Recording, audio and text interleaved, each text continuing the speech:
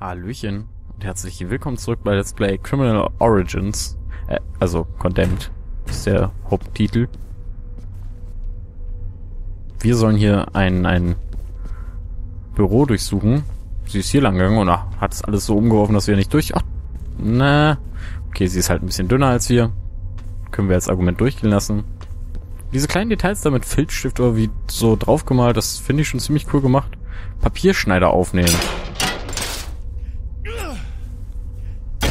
Das wirkt schon scharf. Gut. Das heißt, wir werden wieder Gegner begegnen. Er hatte eigentlich mal... Oh.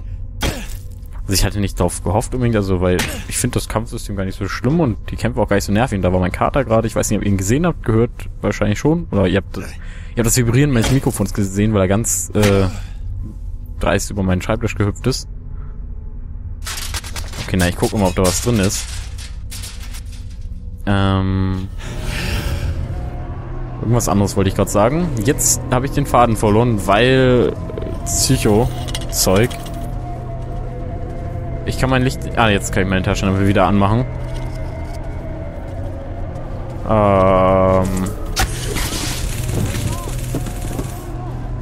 Okay. Wow.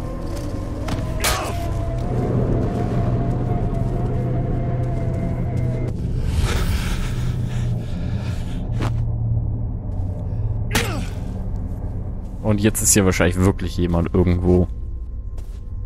Noch PCs ausschalten, die noch funktionieren könnten. Ich finde, der sieht eigentlich noch ganz okay aus. Aber ich denke mal, sie meint eher so größere PCs, also richtige Server oder sowas. Ich habe meinen roten Faden komplett verloren. Bin ich hier wieder bei Criminal Origins? Ich kann mir in meinem Kopf durchgehen, was ich gesagt habe. Hier sind wir wieder. Hallo? Sebi ist auf den Tisch gehüpft.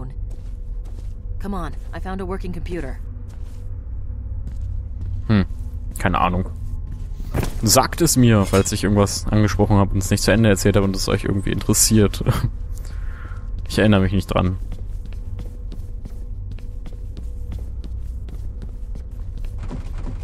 Ich gehe jetzt erstmal hier lang. Ich vermute, hier werden wir noch überall hingehen. Irgendwie wäre dieser ganze Gang sonst sinnlos. Aber das Spiel hat mir schon bewiesen, dass es ein sehr... ja, bisher sehr gutes Leveldesign hat, in dem es auch Wege hat, die komplett keinerlei Relevanz für uns haben, wo auch keine Sonder-Items drin sind oder sonst was. Und das finde ich ja ganz gut. Oh.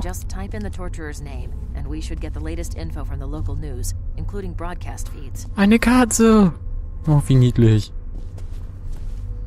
Noch mehr Katzen. Want to play with me? Of course, you're cat. Was steht auf der Tasse? Reading is fun. Ja, stimmt eigentlich. Aber Schlagen macht auch Spaß. I hate Mondays. Oh, das ist so cool. Welch so ein blöder YouTuber, der... Nein, das ist ja nicht unbedingt blöd, meinetwegen. Es kann ganz cool sein. Der aber jedes Thumbnail irgendwie neu gestaltet. Also grundsätzlich... naja, auf jeden Fall würde ich das voll gut nehmen können.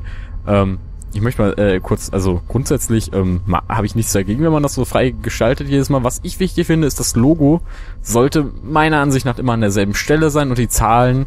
Also die Zahlen, die den Part bestimmen, die sollten gut zu erkennen sein und die sollten auch an derselben Stelle sein. Und ja, also ich selbst mache es ja die Zahlen immer unten links komplett hin, dass es immer möglichst exakt gleich ist in diesem Sinne. Und ich mache auch die Parts alle gleich. Einfach weil ich habe dann so die Angst, dass ich bin halt gezwungen, tatsächlich jeden Part irgendein anderes Thumbnail zu nutzen, weil wenn ich dann auf einmal so irgendwelche standardmäßigen mittendrin benutzen würde, fände ich das wäre seltsam, das wird dann nicht mehr einheitlich sein. Das heißt, wenn in einem Part zwar nichts visuell Interessantes passiert, naja, dann müsste ich trotzdem irgendwie ein Thumbnail machen und das regt dann da auch oft dazu an, was viele machen, ist halt dieses ganz provokante, ey, wir machen Brüste aufs Thumbnail, wir machen es ganz knallpink, keine Ahnung, all sowas. Würde ich zwar nicht machen, aber es ist alles, ich finde meine Thumbnails ganz schön. Mögt ihr meine Thumbnails? Sagt es mir. Ja, sagt es mir. Schreibt mir alles in die Kommentare. Liked, favorisiert, masturbiert, ornaniert. Das ist komisch, dass ich nichts anderes mit Inieren am Ende wusste. Was war das? Ey. Okay, wir sind wieder psychisch labil. Uns geht's wirklich nicht gut.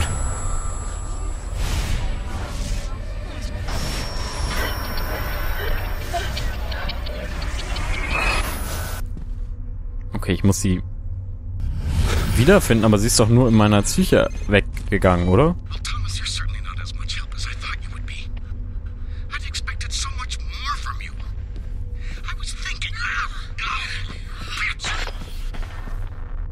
Rosa. Rosa, are you there? Ich werde sie holen, aber ich verstehe noch nicht. Wurde sie gerade wirklich tatsächlich entführt und es sah nur so, der Schnitt war nur komisch irgendwie, weil wir noch auf den Computer geschaut haben und unser Charakter total so darin versunken ist dann. Oh, da hinten ist er. Hier kommen wir natürlich leider nicht durch. Natürlich. Warum sollten wir auch? Kommen wir hier irgendwie durch? Brauchen wir ein Brecheisen? Wir haben kein Brecheisen. Wir haben hier nur so ein Papiersägeding und einen Vogel. Papiersäge, Papierschneideding ja wohl eher. Und wen sollen wir das jetzt schicken? Okay, wir nehmen mal einfach eine Probe. Was machen wir jetzt damit? Da liegt ein Handy. Rosa. I'm out of the lab at present, but will return shortly. In an emergency, please use my authorized bureau cell number. Physical evidence received and stored. Ah, okay. So wird's abgespeichert. Ich glaube, das ist jetzt ein Handy. Ich hätte es sehr cool gefunden, wenn sie jetzt... Oh.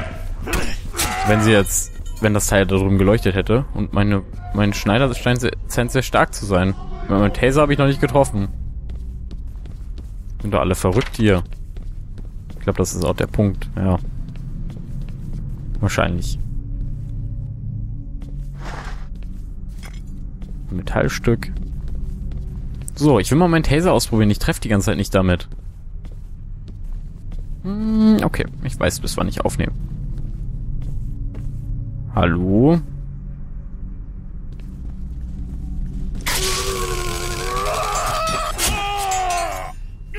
Okay, die fallen so richtig um und dieser Schneider, der hat total den befriedigenden Sound, dieses Wusch. Keine Ahnung, so ein schneidendes. Finde ich voll gut. Da das auch immer genau passiert, wenn ich halt so treffe und das halt so eine Schneidbewegung auch ist. Keine Ahnung, das ist halt, ihr kennt das bestimmt, wenn das Feedback, das Trefferfeedback ist einfach sehr, sehr gut gelungen.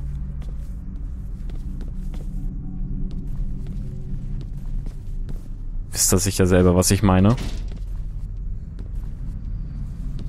Ich habe gerade irgendwo was gehört, was Totes mäßig, was Verwesendes.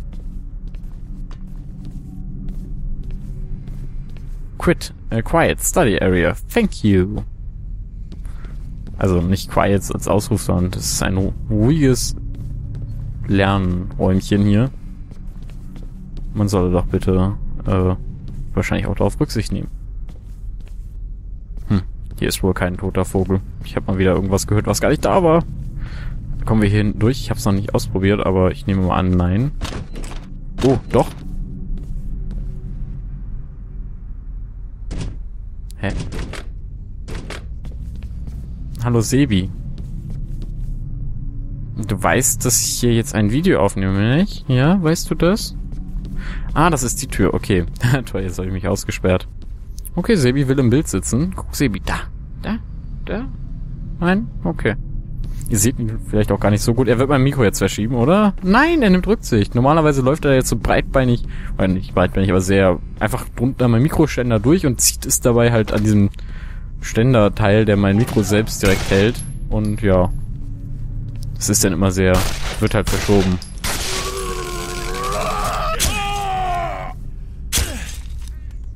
Ich finde meine Waffe voll gut. Ich möchte cutten. Nö, ich behalte die jetzt. 4 Medikits. Halleluja. Dann werden wir entweder sehr oft hierhin zurückkommen oder gleich einen fetten Kampf haben. Irgendwie finde ich letzteres cooler. Drinks in covered. Reusable containers only. No food, no tobacco. Man darf hier nicht essen, nicht rauchen und trinken davon nur aus Sachen, die wieder benutzt werden können. Aber diese Becher kann man auch wieder benutzen. Das ist eine sehr vage Umschreibung. Das sollte man nicht in der Uni versuchen, weil... Nee. Das sollte man einfach nicht. Die Studenten würden ganz schnell sagen, aber nee, das ist nicht genau genug definiert. Sind ja nicht doof. Also schon irgendwie, aber bestimmt ganz viele davon. Aber man kann ja sagen, Studenten sind pauschal gesagt, jetzt in der Masse gesehen, schon potenziell intelligenter. Ich tue mich sehr schwer dabei, sowas zu verallgemeinern, aber ihr wisst vermutlich, wie es gemeint ist. Ich meine, es gibt auch sehr viele Nicht-Studenten, die sehr, sehr klug sind. Ich würde sogar behaupten, dass wahrscheinlich, auch das ist auch wieder eine Verallgemeinung, die mit klügsten Köpfe, und das meine ich jetzt nicht mit schulischen Sachen, nicht mal studieren. Weil die halt, also wenn ich total klug wäre, hätte ich gar kein Interesse daran zu studieren mehr. Also wenn ich das alles mir quasi selber beibringen würde, würde ich mir das selber beibringen und dann würde ich halt voll das eigenständige irgendwie Projekt auf die Beine stellen und keine Ahnung. Na, vielleicht habe ich da auch eine andere Ansicht als die ganzen intelligenten Leute. Vielleicht bin ich einfach nicht intelligent. Nein, das ist Quatsch. Das wissen wir selber alle, glaube ich, oder? Ja. Ich laufe hier gerade die ganze Zeit, glaube ich, im Kreis, weil ich hier halt... Auf der einen Seite will ich hier alles erkunden, auf der anderen... Ach, da. Das ist cool, dass da gerade Löcher reingekommen sind. Wow.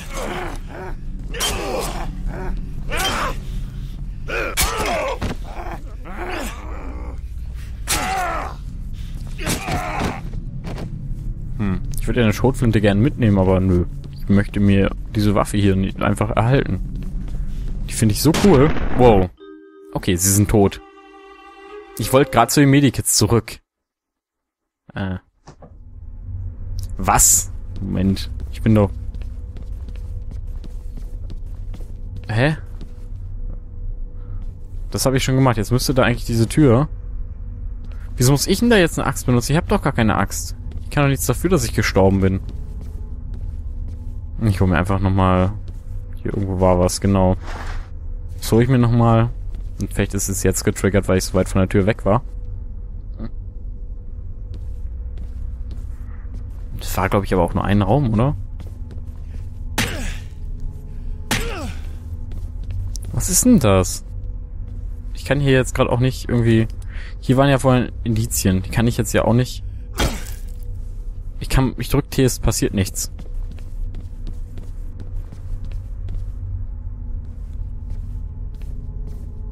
Ich kann nochmal hier hingehen und hier durchgucken. Oh, das ist übrigens eine Axt. Na, die Tür kriege ich ja jetzt auch nicht auf. Wenn ich da jetzt wieder reinkommen würde, würde ich weiterkommen, weil ich weiß, dass da jetzt eine Axt ist. Ist das hier ein Bug? Ich gehe mal so weit wie möglich weg, aber... Wechseln wir mal die Waffe. Irgendwelche Türen hier, die aufgehen könnten. Oh, ich habe hier gerade einen Telefonanruf getätigt. Das kann doch nicht sein, dass sie hier so ein wirklich game-breaking Bug drin haben. Also ein Bug, der mir nicht erlaubt weiterzuspielen. Müsste ich ja irgendwo vorher laden. Das wäre ja unschön. Es scheint aber fast so.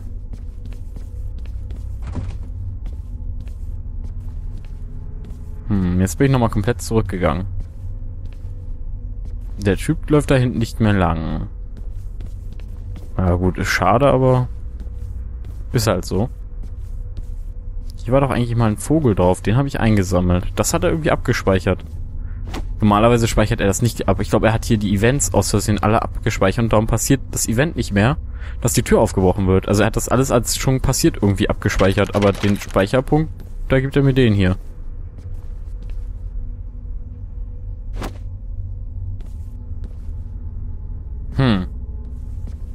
Ich drück mal F9, ich weiß nicht, aber gerade mein... Ja, aber ob ich irgendwo mal automatisch nochmal gespeichert hatte, wann ich zuletzt gespeichert hatte. Ja, das ist am Anfang dieses Parts. Unter den Umständen, dass dieser hier schon sehr weit fortgeschritten ist, werde ich jetzt bis dahin zurückspielen, wo wir waren, wo gerade der Bug passiert ist. Und dann sehen wir uns im nächsten Part. Nicht mehr hier, sondern wieder da. Also macht's gut, euer Vogel. Tschüss. Ich speichere nochmal. Ja, besser ist besser. Sonst kommt noch ein Bug und macht uns das Spiel kaputt. Hahaha.